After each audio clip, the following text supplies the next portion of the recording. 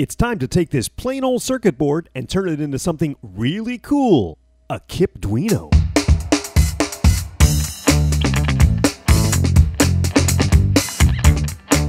Okay, the Kipduino is actually an Arduino with a fancy name. If you're not familiar with an Arduino, it's a single board microcontroller that you can program to do some really fun stuff. My last video was really easy. This one is a little bit more difficult and involves more parts.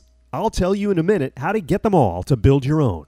The Arduino circuit will start with an IC chip mount. Add a small momentary reset switch and an oscillator, a couple of capacitors, a couple of resistors, and a small indicator LED. And we'll need an AC adapter port for power, a USB port, and a small switch that can select either one. And as you can see, we've added the AT microcontroller chip, so we'll plug in the USB cable and the computer sees the Kip Arduino. Even though you can get the free schematic to build this at kipkay.com, I still get asked all the time, where do I get the materials to build your projects? And for a lot of people, the materials are too expensive. Well, the good news is you can buy the complete kit for this project directly from my site. I'll tell you how to get it all after we finish this build. Alright, even though the computer sees the Kip Arduino, we need another circuit that can talk to the computer so you can program it. This one involves a small chip, and you have to do some circuit mount soldering, which can be a little tricky. I used a little magnifier to make sure all my connections looked good, and then used my multimeter as a continuity tester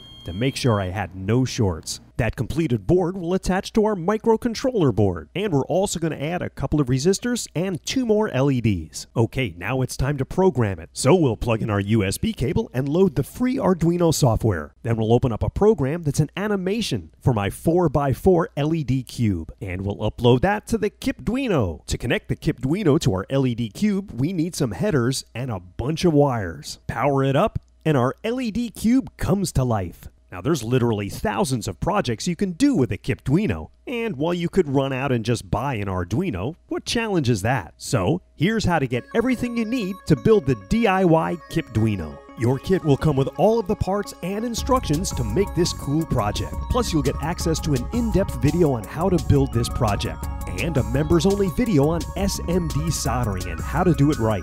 And as a bonus, you'll also get a super special limited edition kipkay Kits tin. Plus you get access to my online members-only site where you'll get tutorial videos that will walk you through step-by-step on building the kits so you'll never mess up. Bonus content includes extra videos like the irresistible guide to resistors and a primer on mastering the multimeter and an exclusive live webcast with me, Kipkay. Click here or the link below in the description right now to get started with kipkay Kits. Find the kipkay Kits that fits you and check out immediately. You'll be doing DIY projects in no time.